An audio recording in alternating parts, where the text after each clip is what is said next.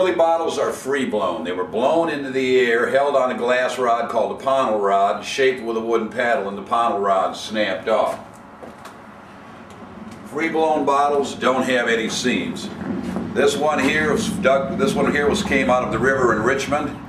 It's called an onion after its shape. Here's a Hogarth or a mallet. This is probably 1740, 1760. This is the oldest intact bottle I know of from Fredericksburg, and it came from the island. It washed up on the island behind us.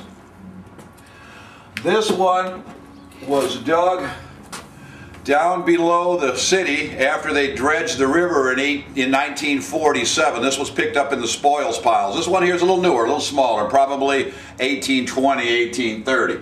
But these are all free blown. There's no seams in them. Now, right around 1814, 1815, a fellow invented a mold where you blew the bottle into the mold, held it on a ponnel rod, and when you pulled it off, you had the mold marks. And usually when you see the mold marks are after 1815, 1820. And by mold marks, you'll see the seam going up the shoulder like this. This is made in a mold as opposed to being free blown and shaped out of the air. Here's some of our typical free blown ones. These are medicine bottles dug out of the city. There's no seam in them. And basically they would hold it on a glass rod called a ponnel rod, blow in this end, cut it off, shape it, and then the bottle was done. The discoloration, the glass is actually oxidizing. These have been in the ground so long that the glass is actually starting to deteriorate. Some people like it, some people don't. If you want to get rid of it, you can spray N-Dust down there or coat it with baby oil, and that'll make it look like a shiny new bottle. When you rinse it off, you'll get the oxidization again. These are medicine bottles. They held things like vermifuge and open Deldox and laudanums, which was basically opium and alcohol. But these are free-blown medicine bottles. This one was probably a vinegar bottle or an oil bottle. Again, free-blown, so that would make him probably, because he's a nice small one, I would say he's probably 1810, 1820. Not everybody right at 1815 started blowing him into molds. Things just gradually changed. So as I give off of a number, that doesn't mean everybody did it right then, but it's just kind of a good general rule of the thumb. This one here is called the chestnut. America and England and France were fighting. I think it was Jefferson said that we're not trading with anybody, so the American bottled glass makers started blowing their old bottles. This is an unusual one with a handle, but these I've heard referred to as chestnut flask. In 1800, 1810, they started blowing them into molds, but you still held onto the ponnel. You still had a ponnel rod, P-O-N-T-I-L. And when you snapped that off, you got a ponnel scar. They did this up until 1860. So anytime you see this on the bottom of a bottle, it's 1860 or earlier. So if you're at a yard sale or a junk shop and you see a bottle with a scar on the bottom and you can buy it for 50 cents or $1, I would. You could probably take it down the street and sell it for $10 or $15. Now the reason you held onto the bottle was you had to polish the top. The technology wasn't good enough to pop them out of the molds. You still had to shape the top. And when you shape the top, the seam disappears. The mold seam goes up, but then it disappears because you had to polish the top. These three, dug out of Civil War camps, they're a three-piece mold. Three-piece mold is from 1810 to about 1880. The seam here, and then you have the two seams up on either side. So you have the bottom piece, and then the two pieces put together. This kind of seam is usually from 1810 to 1880. This one was dug out of a Civil War camp.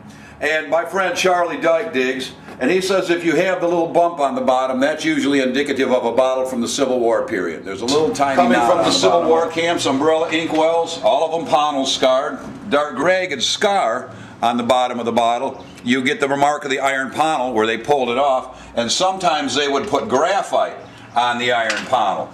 And when you remove the iron ponnel, it left a graphite ponnel scar. But these are transitional. They're getting ready to lose the ponnel mark. They're getting ready to hold them with the clamp. Let's go over here just so we can talk. I've kind of just been hitting and missing over there, mainly talking about free-blown ones.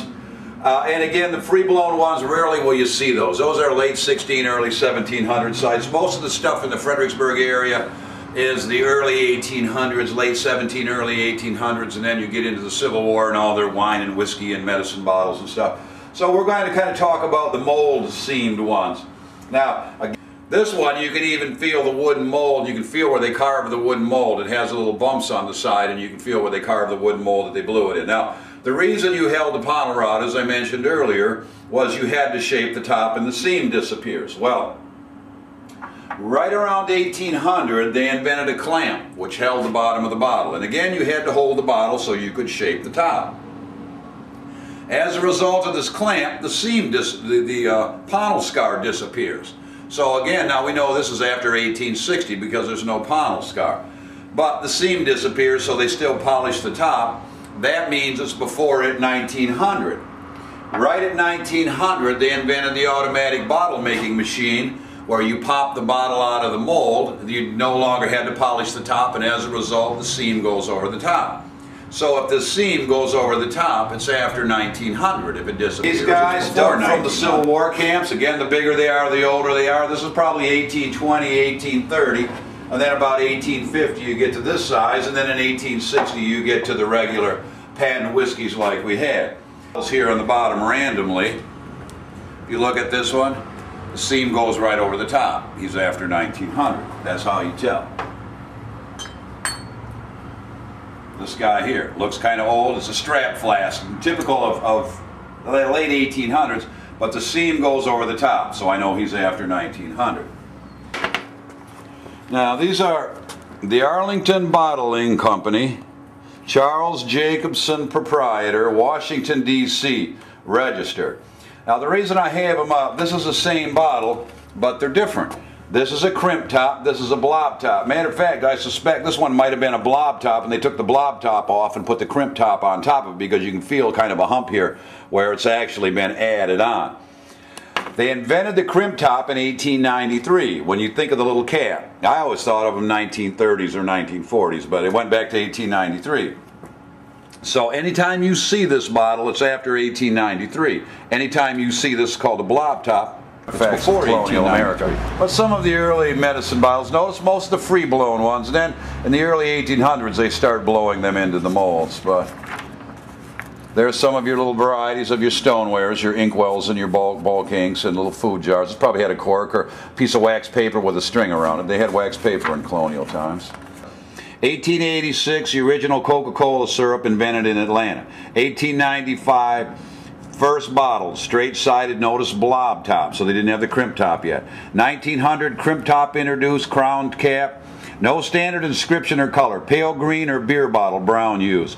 1915, fluted Mae West style. 1916, the new pale green bottle, first issued. 1918, the bottler's name and town required to be embossed on the bottom.